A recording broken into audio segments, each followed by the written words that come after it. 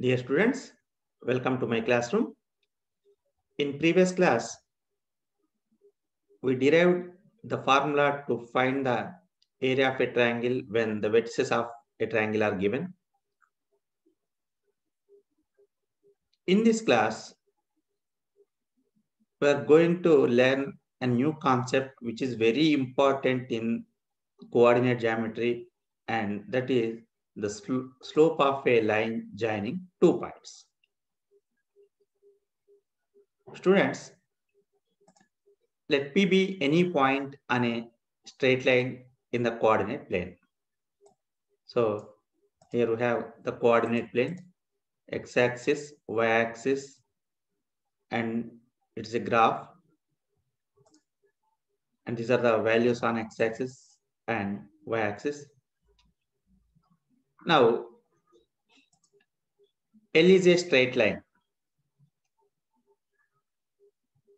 and P is a point on the straight line. Observe here, P is the point. And we can notice that the coordinates of P here, 1 and 2. And enter the coordinates of P in a table. Here, the coordinates of P are 1 and 2. X coordinate is 1 and Y coordinate is 2, isn't it? Now, P is moving along this line, like this. Now, the position of P is 2, 3. Again, enter these values in this table. Again, P is moving along the straight line. And now the coordinates are 3, 4. And again, the same scenario. Now the coordinates are 4 and 5. Now, comparing with first position, find the ratio of change in Y coordinate and change in X coordinate every time. In the first case, the coordinates are changed from 1, 2 to 2, 3. Now the change in Y coordinate by change in X coordinate is 2 minus 1 by 3 minus 2. Comparing with first position only, not previous position, with first position. So the ratio is 1 by 1. After P is moving to 3, 4, then comparing with first position, the ratio in change in Y and change in X is again is equal to 1 by 1. And after moving to 4, 5 also, the ratio is 1:1. Here we can notice that the ratio between change in Y and change in X remains always constant. Okay. So on a straight line, the ratio between change in Y and change in X is always constant, and that ratio is called the slope of the line passing that 2 points. Okay. So in this way, the slope of a line joining 2 points x1, y1 and x2, y2 is equal to ratio between change in Y and change in X. That is difference between y1 and y2 and difference between x1 and x2. So the slope of line passing through the points x1, y1 and x2, y2. We denote the slope by m here. So the slope m is equal to y2 minus y1 by x2 minus x1. That is change in Y coordinates by change in X coordinates. So simply we can say that the slope of the line joining 2 points x1, y1 and x2, y2 is y2 minus y1 by x2 minus x1. Or we can write it as y1 minus y2 by x1 minus x2 also. Okay.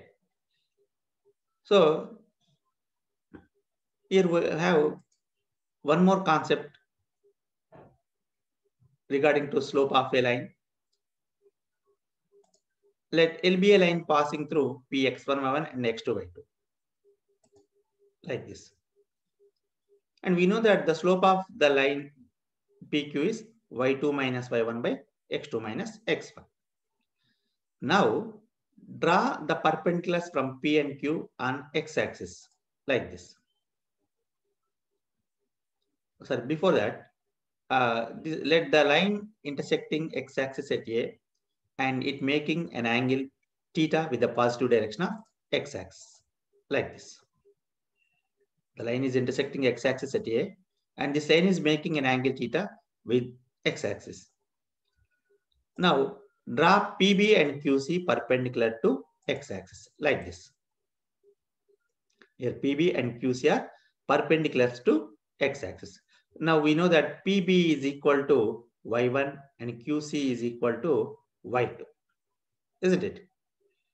Now also draw PD parallel to x-axis like this. Here PD is parallel to x-axis.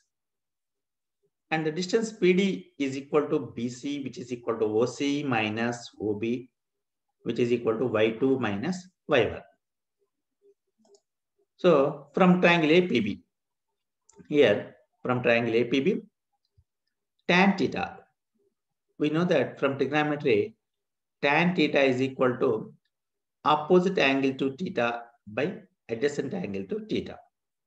That is, here tan theta is equal to PB by AB. Take it as equation 1. Now, we have PD parallel to AC, BC or AC. So as PD parallel to AC, the corresponding angles are equal.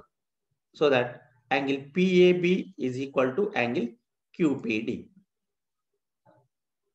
So angle QPD is also equal to theta, like this. Now from this figure, we can observe that in these two triangles, in triangle PAB and triangle QPD, angle P is equal to angle A. And also angle D is equal to angle B is equal to 90 degrees. So by angle-angle similarity, the two triangles, triangle PAB and triangle QPD are similar. Now, we know that in similar triangles, ratio of corresponding sides is equal. So that PB by AB is equal to QD by PD. But already I explained that QD is equal to QC minus DC, which is equal to Y2 minus Y1. Also, PD is equal to BC and BC is equal to OC minus OB, which is equal to X2 minus X1. Now, substitute these values in this PB by AB. Now, PB by AB equal to QD is equal to Y2 minus Y1 and PD is equal to X2 minus X1. Take it as equation 2. From first equation, we have PB by AB equal to tan theta. And from second equation, we have PB by AB is equal to Y2 minus Y1 by X2 minus X1. So from these two, we can write Y2 minus Y1 by X2 minus X1 is equal to tan theta. But we know that this Y2 minus Y1 by X2 minus X1 is the slope of the line passing through the points X1, Y1 and X2, Y2. So here the tan theta is the slope of the line passing through Px1, Y1 and Qx2, Y2. So here the theta is the angle made by the line with the positive direction of x-axis. So when we know the angle made by a line with the positive direction of x-axis, the theta, then the slope of the line is tan theta. Okay, the slope of a line making an angle theta with the positive direction of x-axis tan theta. Okay, now let us solve the problems in exercise 7.4 based on this concept. Exercise 7.4. The first one, find the slope of the line passing through the given 2 points. First one, 4 comma minus 8 and 5 comma minus 2. So students, so we have the formula. The slope of the line passing through x1, y1 and x2, y2 is y2 minus y1 by x2 minus x1. So that the slope of the line passing through 4 comma minus 8 and 5 comma minus 2 is y2 minus y1 by x2 minus x1, where x1 comma y1 is 4 comma minus 8 and x2 comma y2 is 5 comma minus 2. So now substitute these values in this formula. So we get y2 minus y1, that is minus 2 of minus 8, minus 2 minus of minus 8 by 5 minus 4. So minus of minus is plus, so that we get minus 2 plus 8 by 1, that is 6. So the slope of the line passing through 4 comma minus 8 and 5 comma minus 2 is 6. And the next one is 0 comma 0 and root 3 comma 3. So slope of the line passing through the point 0 comma 0 and root 3 comma root 3 is, the formula is y2 minus y1 by x2 minus x1, where x1 y1 is 0 comma 0 and x2 y2 is root 3 comma 3. So that we get y2 minus y1, that is 3 minus 0 by x2 minus x1, root 3 minus 0, which is equal to 3 by root 3. But we can write 3 as root 3 into root 3. So by cancelling 1 root 3 in numerator and denominator, we remain with 1 root 3. So the slope of the line passing through the point 0 comma 0 and root 3 comma 3 is root 3. Okay. And let us do the third problem. 2a comma 3b and a comma minus b. Okay. So slope of the line passing through 2a comma 3b and a comma minus b is y2 minus y1 is minus b minus 3b by x2 minus x1 is a minus 2a. So in that way we get minus 4b, minus b minus 3b is minus 4b, as well as a minus 2a is minus a. By cancelling minus in numerator and denominator, we remain with 4b by a. So the slope of the line passing through 2a comma 3b and a comma minus b is 4b by a. Okay. Now the fourth problem is a comma 0 and 0 comma b. This is also same procedure. So slope is b minus 0 by 0 minus a, that is b by minus a, and we write it as minus b by a. So the slope of the line passing through a comma 0 and 0 comma b is minus b by a. Okay. And the next problem is a minus 1.4 comma minus 3.7, b minus 2.4 comma 1.3. So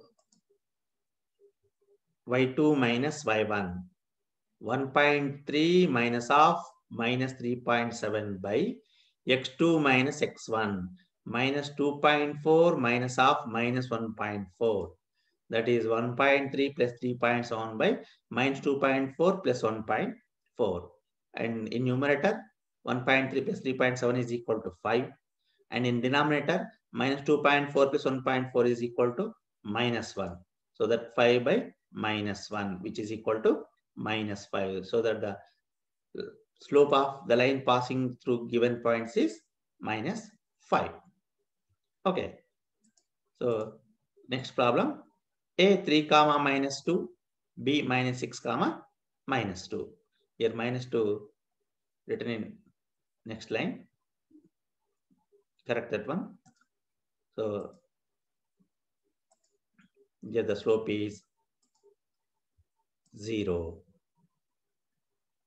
So whenever here we can notice that whenever the y coordinate in given points are equal, the slope becomes 0. That means the line is parallel to x-axis. Okay, if we plot these points in coordinate plane and by joining them, we get a line parallel to x-axis. So slope of any line parallel to x-axis is 0. That's why here we get the slope as 0. Okay, so simply whenever the x coordinates, whenever y coordinates are 0, we can write the slope as 0 directly. Okay, and the next one is a minus 3 and a half comma 3 and b minus 7 comma 2 and a half. So the slope of the line of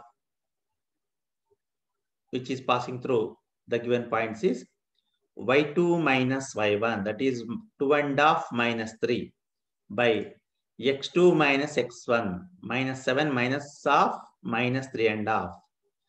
And we know that the difference between 2 and a half and 3 is half. So that 2 and a half minus 3 is minus half by here minus into minus plus minus 7 plus 3 and a half. And the difference between 7 and 3 and a half is 3 and a half. So that minus 7 plus 3 and a half is minus 3 and a half.